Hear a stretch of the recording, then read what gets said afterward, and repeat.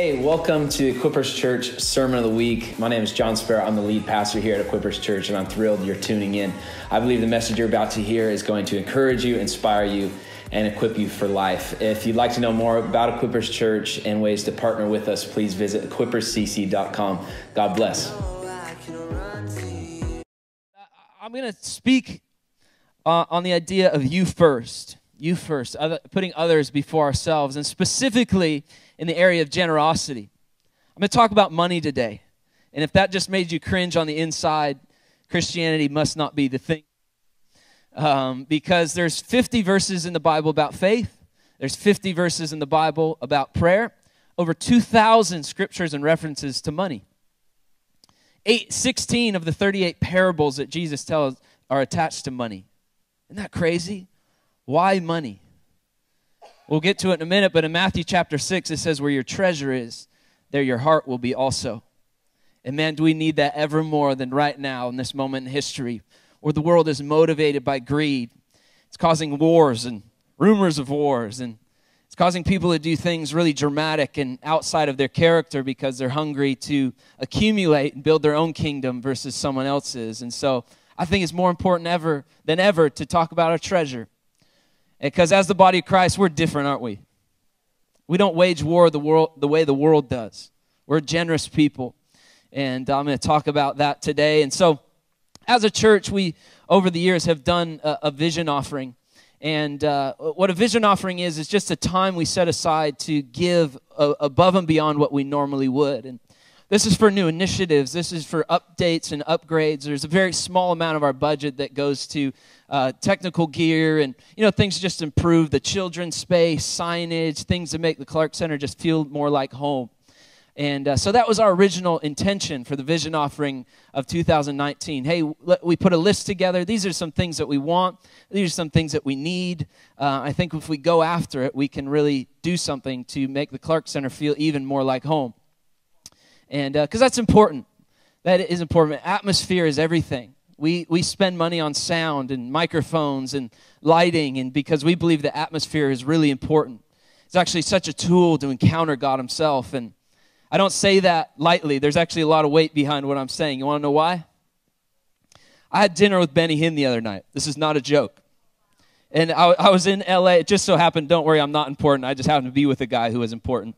And we're having a conversation at dinner in of course, Beverly Hills, and it's just the weirdest thing I've ever experienced. And but Benny Hinn, it was just a couple of us at a table for about 3 hours, and he started talking about atmosphere. And he attributes miracles, signs, wonders to atmosphere, to good sound, to excellence, people who care. He said, you have no clue what's going on behind the scenes to actually make an environment where people can encounter God.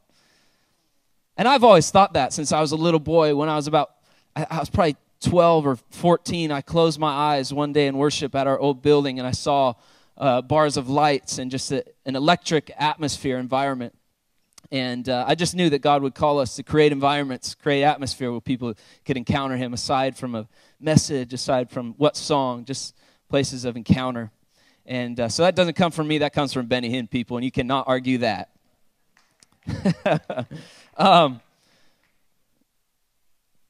Atmosphere matters. So we were starting on all this vision stuff and putting lists together. What are some improvements we want to make, and what do we want to do?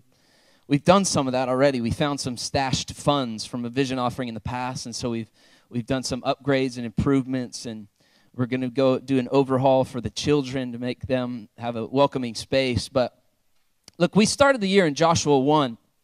And we believed it was prophetic for our church. There was this message about taking new territory in Joshua chapter 1. Anyone been tracking with us for a little while? And it was amazing. It wasn't just us in this house. My friend Chad in Santa Maria, same thing. God gave him this vision for his church out of Joshua 1. My brother-in-law in Napomo, same thing. Without conversation, God had given us this vision out of Joshua 1 for this year. And as we're preparing for the vision offering, I read this passage in Joshua chapter 1. It says this: your wives, your children, and your livestock may stay in the land that Moses gave you east of the Jordan. But all your fighting men ready for battle must cross over ahead of your fellow Israelites. you are to help them until the Lord gives them rest, as he has done for you, and until they too have taken possession of the land that the Lord your God is giving them. After that, you may go back and occupy your own land, which Moses, the servant of the Lord, gave you east of the Jordan toward the sunrise. There's this idea in Joshua 1 of a you first mentality.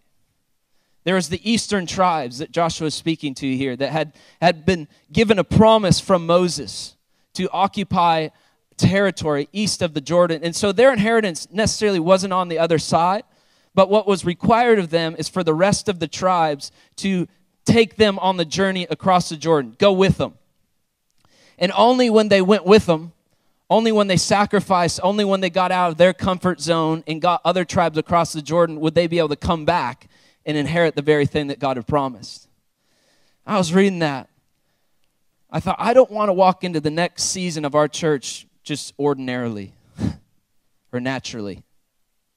We could campaign. We could raise money.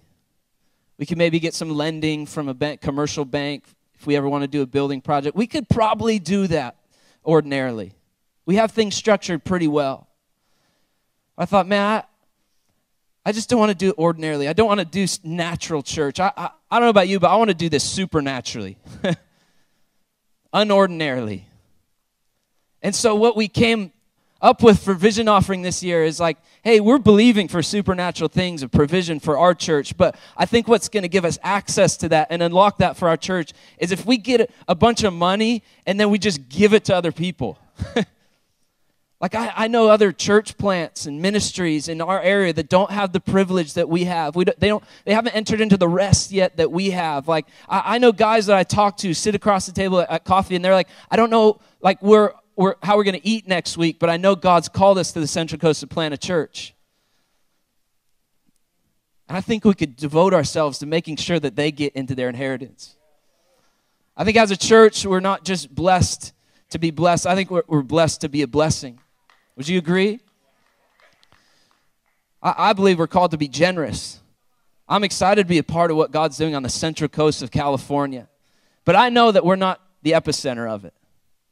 We're not the only ones going after revival. I met a guy from Kentucky, and he has a wife and 4 children, never been out here in his life. God spoke to him. He couldn't shake it, and they just moved out here on a word from the Lord. They're starting a church in San Luis. I'm really excited for them. They have no resource. They've got a few speakers in the back of a car, and they find a place, and they gather at parks and things, and that's exciting.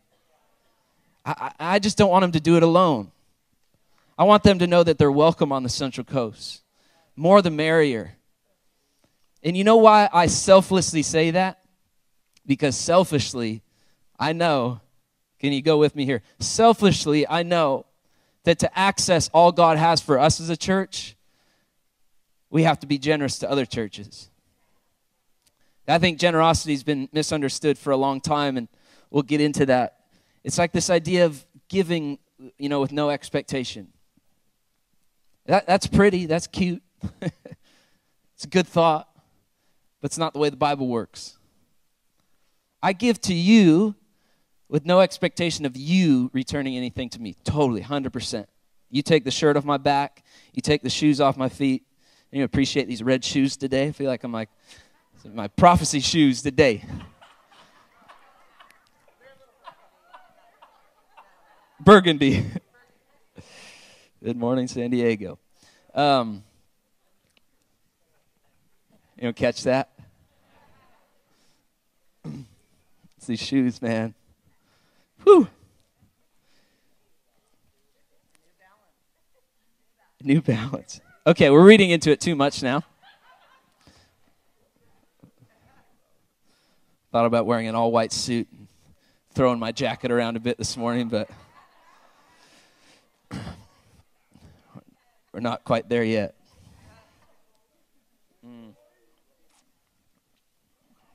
Glory. What are we talking about? Generosity.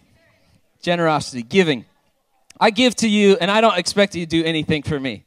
Hands are clean, hands are open. Please, you don't owe me anything. But when I am generous to you, When I give to you sacrificially, it activates something in heaven where it is required that I reap from that. I reap from what I sow. Not from you, but from my Father. And so, as a church, we're activating something in the Spirit as we choose to be generous. This vision offering is going to run from today through June 23rd, and I'll explain how to give and how to contribute. But we're not just giving money for giving money's sake. We're giving money to activate something in the heavenlies so that our church can be positioned to inherit all God has promised for us.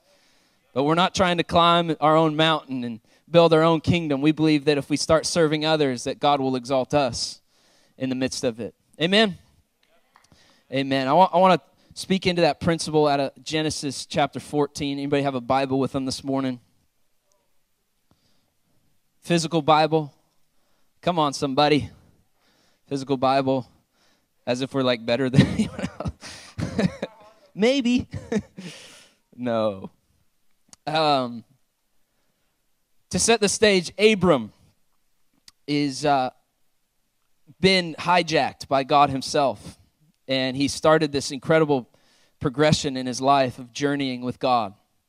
And we pick it up in chapter 14. And Abram's nephew Lot had been captured by an army.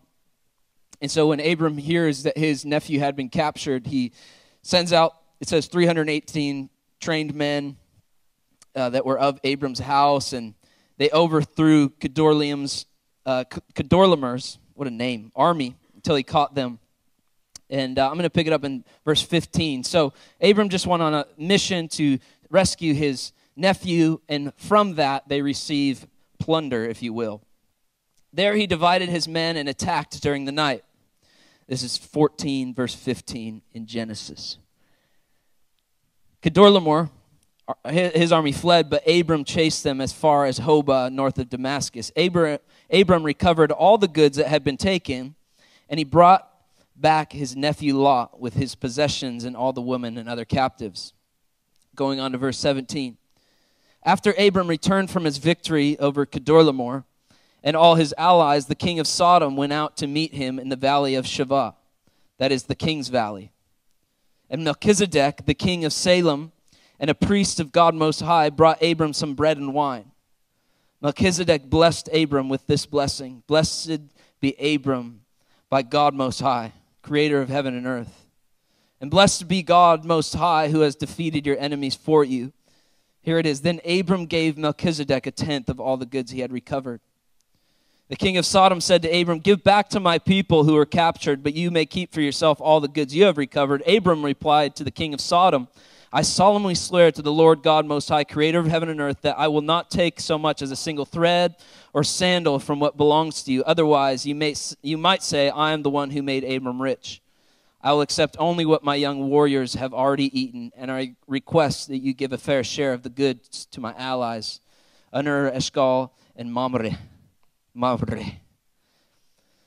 What just happened was there was a king who represented Sodom and a king who represented Salem, and they approached Abram in two different ways. The king of Sodom went out to get from Abram something.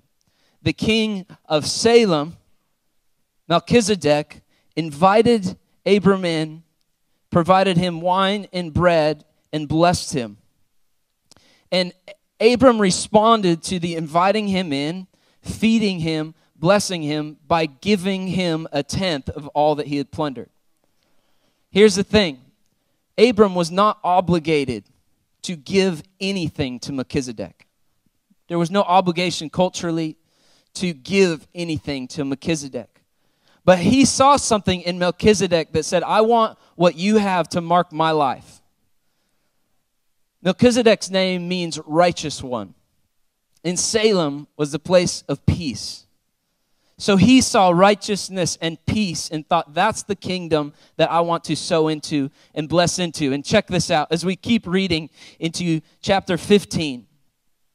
Now Abram has an encounter with the Lord to receive his covenant promise. Not a coincidence, it came right after his generous act. Now in chapter 15, it says this, the Lord said to him, no, your servant will not be your heir. He's giving him a promise of children. Your inheritance will outnumber the stars in the sky. And it says in verse 6, and Abram believed the Lord, and the Lord counted him as righteous because of his faith. Here's the deal. Abraham sows into Melchizedek, whose name means righteousness. And just after that, God calls Abram righteous. Do you see what I'm getting at? That when we give in generosity, it doesn't just activate financial gain, it actually positions you in a spiritual way as well. Melchizedek sowed financially a tenth of what he had to Melchizedek, and God, through his filter, gave Abram the title of righteous. He considered him righteous. I mean, that matters a lot more than anything you could accumulate on the earth. That from an act of obedience, God would then say, my righteous one. And we'll get to what all that peace means as well. And so, as we go into 3 quick points, I want that to be our framework, that I'm not just talking financial, I'm not just talking about tithe, offering, the nitty-gritty Excel spreadsheet sort of stuff. I'm saying that our generosity is activating something in the heavenlies. Can you agree? Can I get an amen? It's activating a principle that God cannot revoke because he set it in motion decades, centuries, thousands of years ago. He set it in motion, and he's not going to revoke it, so we're going to tap into it as a church. Amen? There was a board meeting. Look, I hate board meetings. I just got to be totally honest. I'm on 3 actually, what's really exciting is being on the board for 17 Strong. That's really fun. We just talk about all the people we get to send on these victory trips, and if you don't know 17 Strong, please look into it. It's an amazing organization. And so that's really fun. We talk about sending people on trips that have overcome and defeated life-threatening illnesses. And so that's a blast. Church board meetings, I'm sorry to the board. It's a lot of numbers. It's a lot of things that I have a lot more fun other places. So I'll just leave it at that. Come on, no offense. And I left one board meeting. I just thought, hear me out here. Hear me out. I'm the lead pastor here.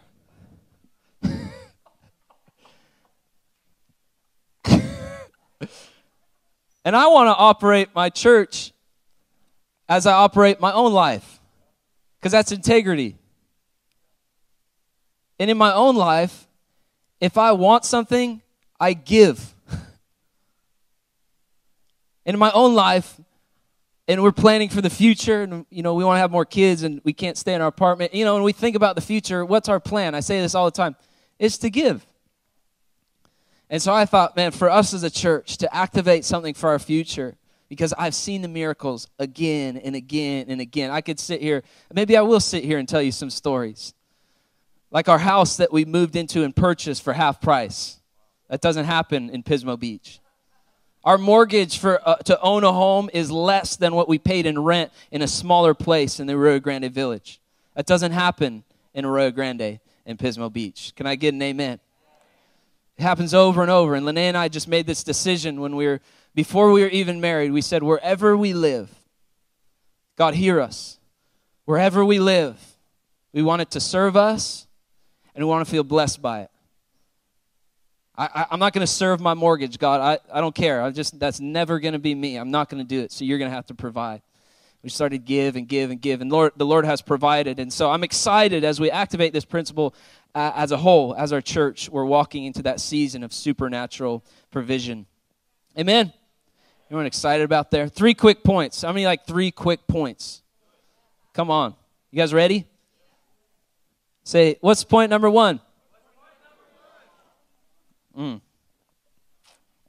Why does this generosity matter? Who is it for? Firstly, it's for you. Oh, too far. We're lagging. Oh, there it is. Nope. Oh, you got to slide. For you. Look, when it comes to being generous, we have this scripture. We go there now. Mark chapter 12, verse 30 and 31. We've all heard it, right? And if you haven't, I apologize for assuming you have. I'll read it. Love the Lord your God with all your heart, with all your soul, with all your mind, with all your strength. The second is this: love your neighbor as yourself. There is no commandment greater than these. And I was convicted one day. I thought, I feel like I love people. I feel like I smile at them. I feel like I open doors for people. I feel like I love people. But then the Lord challenged me, like, do you love them to the extent of treating their dreams like your dreams? Like your pursuits in life. Your desire for, maybe for you it's the American dream.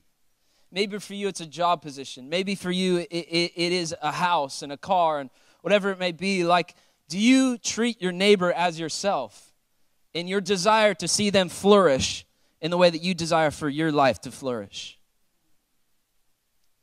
It's kind of a challenge. So I thought, that's going to interrupt my future plans, God.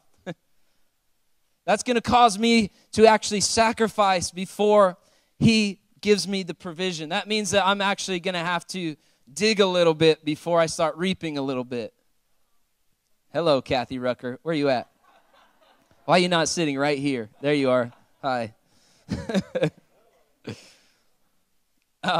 Love your neighbor as yourself. And so ultimately, generosity is for you. You first. You first. I hope that you flourish. And I believe that God has enough that where we all can flourish. Amen? I hope that it's said of our church that we celebrate others in their success. That we aren't jealous. That we actually consider God to be abundant in his resource and what he has for our lives. When we see other churches growing, we celebrate. Man, that's awesome. Come on, can we celebrate other churches growing? That's awesome. Come on, there's not enough room in this building for what God wants to do on the Central Coast. Bless them. When other people get recognition, we bless them. God, expand their territory. Give them influence. Please, God, we celebrate. We bless them because our hearts are for you. Our hearts are for you. And that's how we're generous. Going on. The second reason, it's for me. And I want to reference back to what I was talking about, activating that principle that doesn't really expect anything from you on a flesh level, but actually it expects something from heaven. Why is generosity so important? Because it's really for me as well. And there's been this poverty mindset in the church for so long that we can't ever walk in abundance.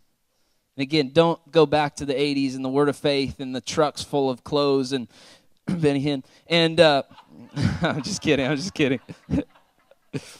That's not our frame of reference. We're talking about God just causing us to flourish in whatever we're called to do. At the beginning of the year, I felt this. I was sitting with someone who had lost their job after a long time working for a company, and they're in this season of life where it's going to be very difficult to get positioned the same way they were.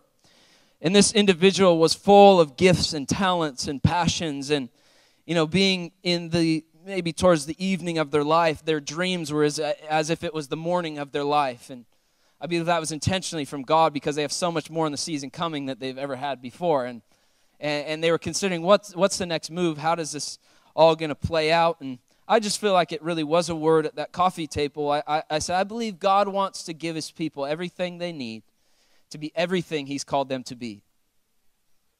Come on. I believe God wants to give his people everything they need to be everything he's called them to be. In Matthew chapter 6, it says this: no one can serve two masters.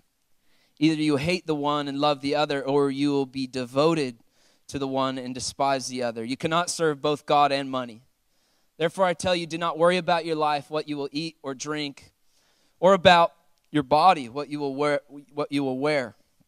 Is not life more than food, and the body more than clothes? Look at the birds of the air. They do not sow or reap or store away in barns, and yet your heavenly Father feeds them. Are you not much more valuable than they? Can any of you, by worrying, add a single hour to your life? And why do you worry about your clothes? See how the flowers of the field grow. They do not labor or spin, yet I tell you that not even Solomon in all of his splendor was dressed like one of these. If that is how God clothes the grass of the field, which is here today, and tomorrow is thrown in the fire, will he not much more clothe you, you of little faith? So do not worry, saying, what shall we eat, or what shall we drink, or what shall we wear? For the pagans run after all these things, and your heavenly Father knows that you need them. But seek first his kingdom, and his righteousness, and all these things will be given to you as well. Therefore, do not worry about tomorrow, for tomorrow will worry about itself. Each day has enough trouble of its own. Seek first his kingdom and his righteousness. Where have we seen righteousness before? Melchizedek. Seek first his kingdom and sow into things that are above you. Sow into righteousness. For us, in that context, sow into local church plants. That in turn, you would be considered righteous, if you can track with me there. Because in Psalm 103, it says, praise the Lord, O my soul, and forget not all his benefits. Look, this is a challenge for some people. It's been a challenge for me, but my wife has taught me. How many of your wife is the best teacher in your home? Come on, somebody. And some of you just said, aside from the Holy Spirit, she is the Holy Spirit, guys. Come on. If there's anyone more in tune, show me. Sorry, guys. Just got nudged. That because I'm a Christian, there are benefits. And we joke. We joke about things. We use this word, like if the last drink is in the fridge, and this is dumb. It's really dumb. Ready? But this is what we do as a joke, people. And if I get the last drink in the fridge, I'll say, pastor's privileges. Stupid, huh? So we joke about it. We joke about it. We're not like that at all. But the reality is that Christians have privileges. Christians are in communion, in connection, and are taken care of by a Father who is in heaven, who gives good gifts to his children. And he set in motion principles from centuries ago, thousands of years ago, that when you give, you will reap. Am I getting this point across okay this morning? I'm going to repeat myself till the cows come home. Forget not all his benefits. So generosity is for you. It's also for me, that I can have everything I need to be everything God's called me to be. Money is your servant. You know that? You don't serve money. Money is your servant. If there's a dream in your heart, money's going to serve the dream until it's accomplished. Amen? Can we just speak into that for a moment? Would anybody be so bold? Jess, maybe you could come, and we're going to actually wrap up pretty soon here. But is there anybody who deals with that, like this idea that you're just on the grind, and if God ever gave you a dream above your current circumstance, like how would that work itself out? Is there anybody, would you stand with me? Because I'm that way as well. I get real logical, and I just think, man, there's things that limit the dream in my heart. And I just want to prophesy over this room and declare that that's broken off of your life. That money is your servant. Whatever, I remember when Lou Engle stood on this platform, he said, God will never tie your heart to a dead-end dream. He'll never tie your soul to a dead-end dream. And so I just want to release that over our church, that God would expand our capacity to trust him, to believe in. And so, again, if you're comfortable with hands open wide, just standing before your Father, God, I ask that you would break off the mentality, the mindset, that would ever limit your resource. Right now, we put money in its proper place as a servant. And we repent if we've ever served it. And we declare that resource, money, accumulation, that its purpose in this house and in the houses represented here are to serve the purposes of God. It's not vice versa. We cannot serve two masters. We cannot serve two masters. We cannot serve two masters. Money, you are our servant.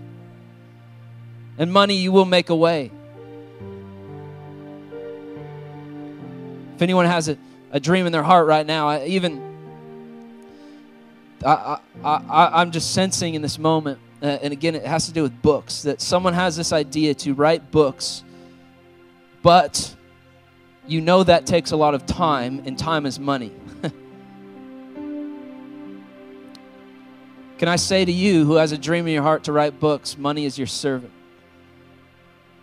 God's going to provide in ways where you can take days on end to sit down and write. God's going to provide for you in ways that are going to bypass the typical publishing system. He's going to put you in partnership with people who believe in your project, in the finances that it typically requires to publish books. Not so with you. Money's your servant. In Jesus' name. Someone else has the desire. You have a family member that is in a critical condition medically, a chronic condition that has left them dependent on resources that the government provides, but you know that what the government is providing right now isn't enough, and the desire in your heart is to supplement that. But you look at your own finances and you think, how can I be a resource to them? But I prophesy to your situation and say, money is your servant. I speak to that dream in your heart to lend a helping hand to your family member. God, I ask that you would pour out a blessing. Open the heavens. Pour out a blessing that we cannot contain. And Lord, I thank you that whoever you are in this room, that that's your desire. That God is going to give you the desire of your heart.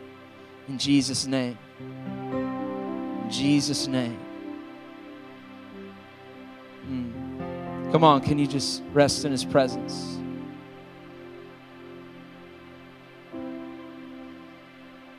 For those looking for jobs, we ask God that you would open doors that no man can shut right now, in Jesus' name. Resumes are floating to the top of piles right now, in Jesus' name. God, you're blinding the eyes of management to other options, in Jesus' name. God, you are changing the status quo in corporations on who they hire, because there's people in this room that need a job and they need to be positioned not just for money's sake, but for kingdom's sake. So we thank you for opening those doors in Jesus' name. And would you repeat this after me? Just real simple. Would you repeat this after me? Money is my servant. Amen. You can have a seat. We're going to keep going. Jesse, you can stay. That's fine. I feel like it's just better when Jessica's here. Would you agree? Atmosphere. What would Benny do?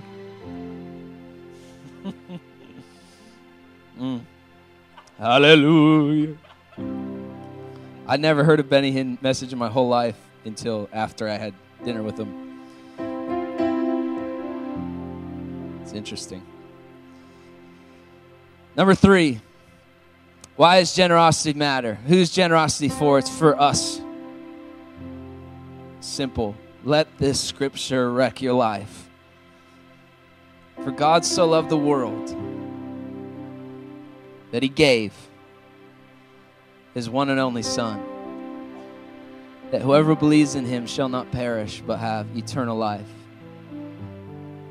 When our Father had a desire to see the world reconciled to Himself, what method did He use? Giving. He thought, how do I capture the hearts of humanity? How do I get my kids back? I'll give. I'll give. He was in the position where He didn't have to do that, you know. I mean, He's God, creator of heaven and the earth. In Job, it says if He withdrew His breath for 1 second, we'd all return to dust. How do I get my kids back? How do I reconcile the world to myself? I give. I'm going to give. And I'm not just going to give something that's logical. Not just going to give them a code book or a way or a treasure map to find their way back to me, because that's within my means to do something like that. I'm going to give the thing that's most precious to me so that they know the full extent of my love. For God so loved the world that He gave. Look, I love the world. Don't you? I love the world. I love the world. I love people. My heart, my desire, our church's heart and our church's desire is that no one would perish. No one deserves that, man. We so love the world that we give. We so love the world that we change our lifestyle and our personal preference so that other people can live. It's the way of the kingdom. Generosity. It's God's method of reconciling the world to himself. Not only that, how beautiful is it to be around other people who have embraced a lifestyle of generosity when the rest of the world is just dying in their efforts to accumulate, to protect mine, to protect my kingdom, to make sure that I'm always one step ahead, to make sure that I have the better plan, to make sure that I have the better car and the house and so when we get in conversation, I'll one-up you for sure. That's people's motivation in life. How awesome is it to be of a different spirit? To be like Melchizedek, who welcomed Abraham in and gave him food and wine. And he blessed him. You know that's the only blessing in Genesis. That's the first Hebrew blessing in the Bible. And the response to it was radical generosity. Radical generosity. He didn't owe him anything, but he gave. So whose generosity for? Why does it matter? It's for us. For all of us. Can I read that scripture one more time? Can you read it with me? For God so loved the world that he gave his one and only Son, that whoever believes in him shall not perish, but have eternal life. Amen. Amen. Well, I pray that you are feeling encouraged, inspired, and equipped to take on whatever you may be facing in this life. And hey, why don't you consider joining us? We meet every Sunday at the Clark Center in Arroyo Grande at 10 a.m., and it's always a good time. We'd love to have you with us. And for any more information, ways you can partner with us, please visit equipperscc.com. God bless.